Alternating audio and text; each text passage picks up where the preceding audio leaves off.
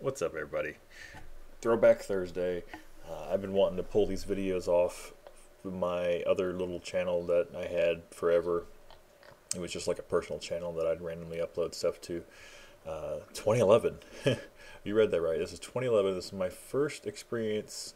I just got started into disc golf. This is my first time seeing any kind of touring pro, and I just happened to have Avery, Jenkins, Nate Doss, and Val all at Ferry Park. Thanks to Steve Hollis and Mango Disc Golf for bringing them out. And we're going to take a look at some of them. The footage is going to be really bad because it's like I said, it's from 2011. I ain't got much better today, but you know, we're going to take a look at it anyway. So let's watch some disc golf.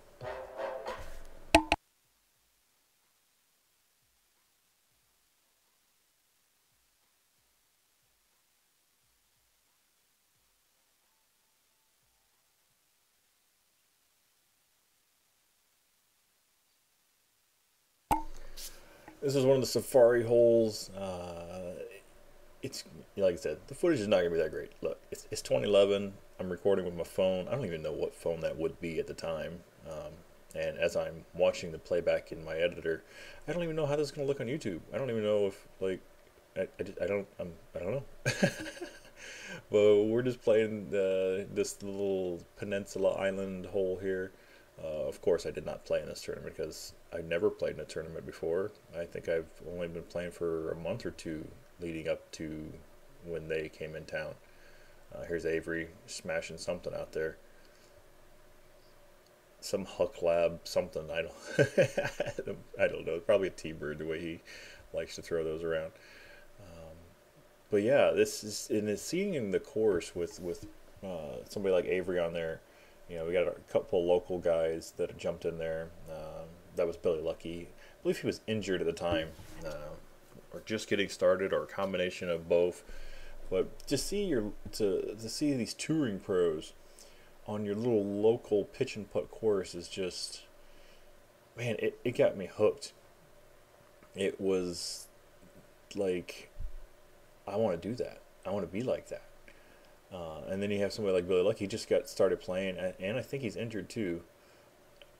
And he's just like, I'll buy in and go play with him. No fear, no nothing. Just having some fun with him. Like I want to do that. I want. This is what I want to do.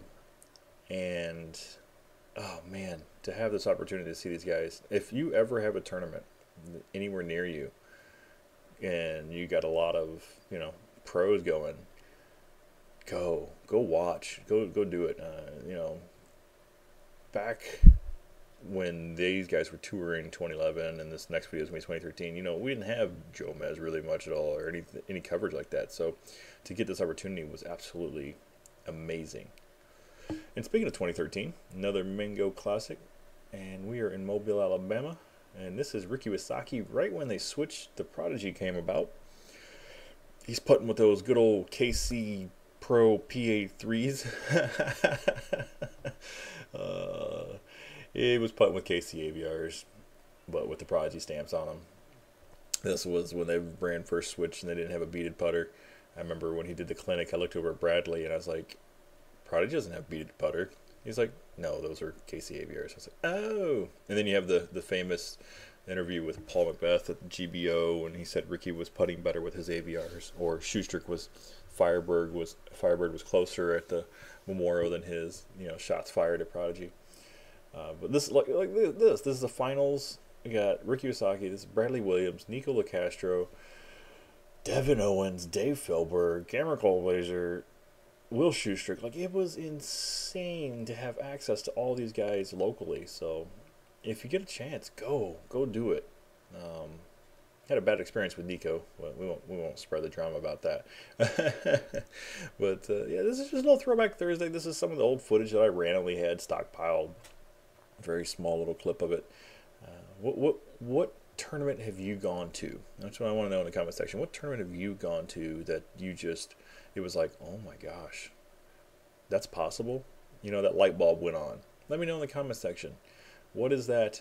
What is that one moment in disc golf where you're watching a pro and you're like, I can do that. I want to do that. Let me know. So yeah, as always, guys, thumbs that video up if you liked it. It's something a little different. I just wanted to get it out to more people than just a couple local guys that I had just randomly shared with. And as always, guys, be better than yesterday.